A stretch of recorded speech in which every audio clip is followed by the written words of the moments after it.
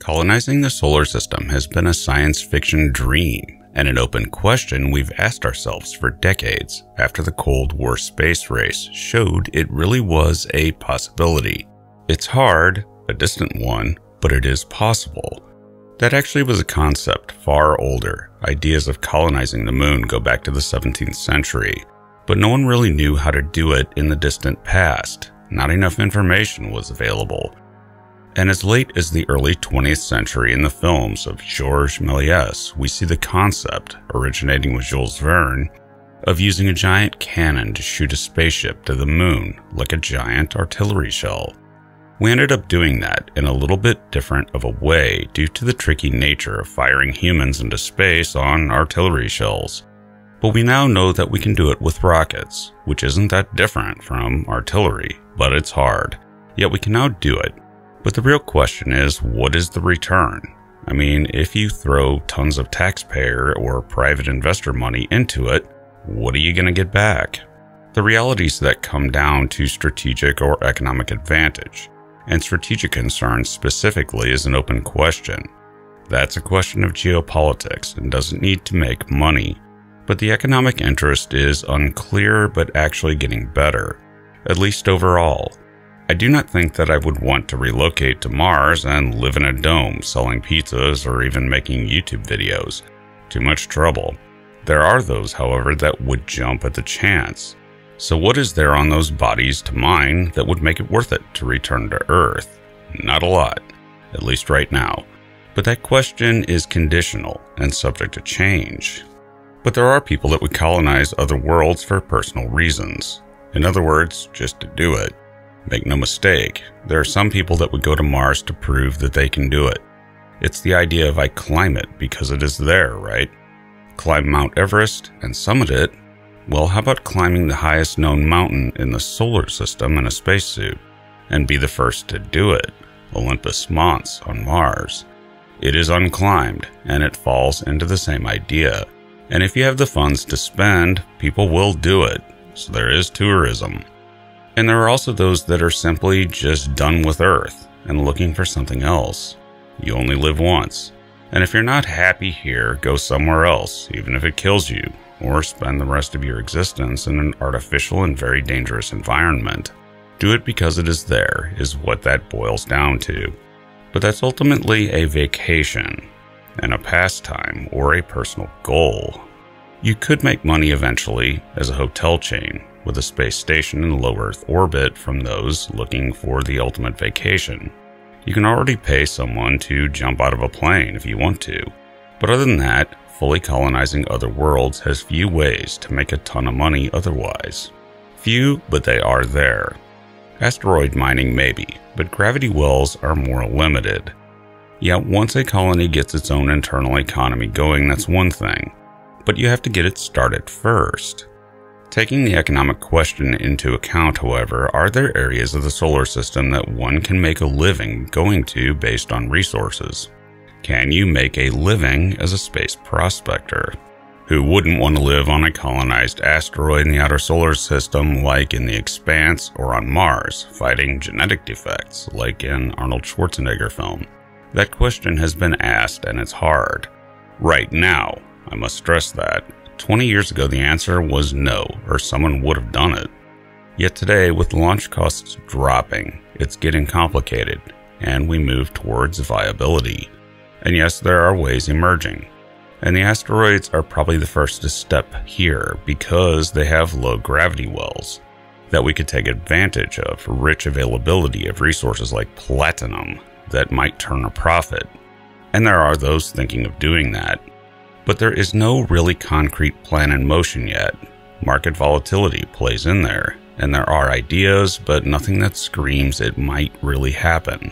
But asteroids are not planets, so when looking at other worlds of the solar system, you actually get rather limited. So the gas giants might be useful to scoop hydrogen and helium from, but not much else. Same with Uranus and Neptune. Helium is useful for sure, because we have a finite supply, but hydrogen we have. So it seems that mining hydrogen from those planets is a far future concept. When we run out of helium on Earth, which is a real problem, We have the moon as it accumulates it on its surface, and the sun shooting it off constantly. That helium, especially helium-3, may be of importance in nuclear fusion, and it's renewable.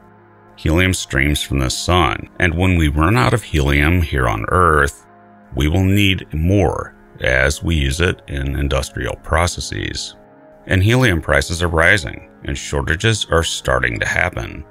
So the moon benefits from both being close and having a viable resource we already know is there. When helium gets expensive enough, it will be worth mining there. But the other rocky planets and the moons, not so much. Venus is hopeless to mine, even though it's probably rich in metals. Mars has promise, but again, it's got a gravity well to get past in order to launch stuff off the surface. Things like gold would need to get extremely expensive to make it worth it. Oddly though, the smaller bodies of the solar system, such as Mars, are less differentiated and may have significantly higher availability of metals near the surface. But there is a question mark in the solar system that hasn't been well explored, and it's Mercury. Mercury, when in the sunlight, is a hot, hellish place. It's the closest planet to the sun.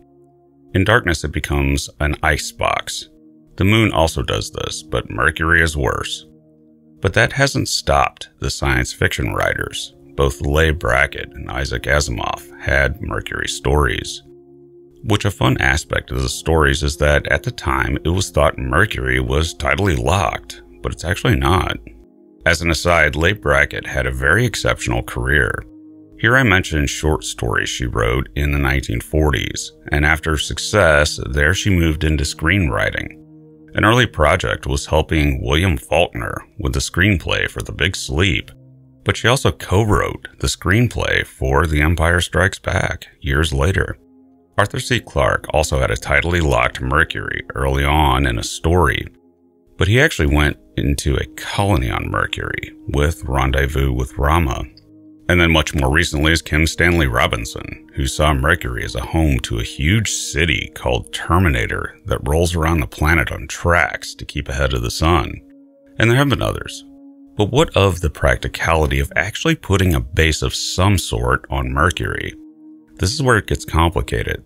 As I mentioned, Mercury is not tidally locked to the sun, but is in a resonance with it, so it has a slow rotation rate.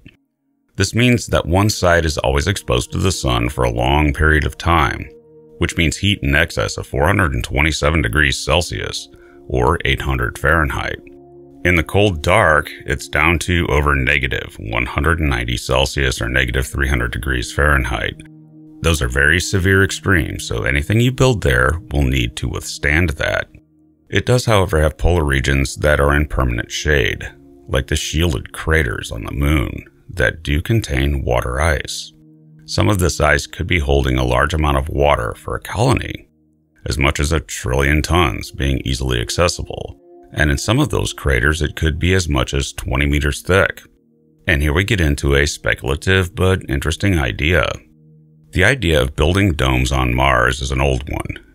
You just build a dome and fill it with an atmosphere, and you don't have to terraform the rest of Mars, which is a much more daunting task. But there is an interesting take on this that might be quite relevant specifically to Mercury. In 1992, Richard Taylor advanced the concept of para-terraforming, using an enclosure to hold in an atmosphere, potentially even sealing off a water ice-filled crater.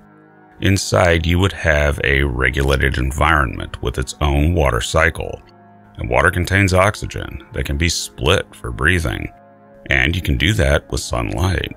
You could then create a livable habitat. And Mercury has organics and nutrients, so growing food in such an environment should be possible. And you'd forever be in darkness anyway, so your colony would be cool even during the day. You could then further build from the crater a cave system to enlarge your colony. This actually reminds me of the Genesis device in Star Trek. You can't do it in a day, but you can build a sealed enclosure underground, on bodies like the moon and Mercury. And there are thoughts to be natural lava tubes on Mercury, much like the moon, that may be of use. The advantage to lava tubes in digging is shielding, both from the sun and from space in an environment without a magnetic field. And it has to be said that Mercury is easier than the Moon on the question of gravity and living on it. It's twice that of the Moon. So while not even half that of Earth, it's getting closer into comfortable territory while maintaining a low gravity well for launching materials from it into space. It's also more or less closer to Earth than the asteroid belt and its resources are. One aspect of Mercury that would be a useful double-edged sword is the amount of energy it receives from the Sun. It's much closer to the Sun, with concentrated energy hitting it that could be harvested various ways or beamed back to the surface for use in the colony. It would have no shortage of available energy that in principle you could beam it to other planets for use in concentrated form, using intermediate stations to transfer it along the path. Once established, then the real benefits of Mercury would become evident. Mercury has a lot of metal, so much so that it's hypothesized that it actually is the core of a planet that saw its original mantle stripped off in a cataclysmic collision. This led to a world that is 70% metal. In many ways, Mercury is the best planet in the solar system for materials availability for use in construction, and you wouldn't have to go too deeply to get to them. If you find that Mercury is not for you, it actually is very forgiving on travel to and from it, because due to its short year, it's swinging around the Sun fast. It hits its closest point to Earth every 116 days. This means that it has a lot of launch windows, basically every few months, which is far more opportunities than Venus and Mars has. Venus, it's over a year and a half between windows, and Mars famously is 26 months. And you can get there in a much shorter time than you can Mars, though getting into orbit of Mercury is tricky. But it is possible to settle Mercury, and there are reasons to do so, at least in the future. It's a huge amount of easily accessible resources, receives a lot of energy, has craters where we could build bases and habitats, and more importantly, water ice that are permanently shielded from the sun's rays. Will we ever do it? That depends on many questions, such as population or outright survival. But can we think of ways? Yes. Thanks for listening. I'm futurist and science fiction author John Michael Godier, currently imagining the future of asteroid mining of precious metals, and how easy that would be to bring back the pirate world. Shiver me timbers, yo-ho, drink up me hearties, and how unpleasant that actually was back in the day. And be sure to check out my books at your favorite online book retailer and subscribe to my channels for regular in-depth explorations into the interesting, weird, and unknown aspects of this amazing universe in which we live.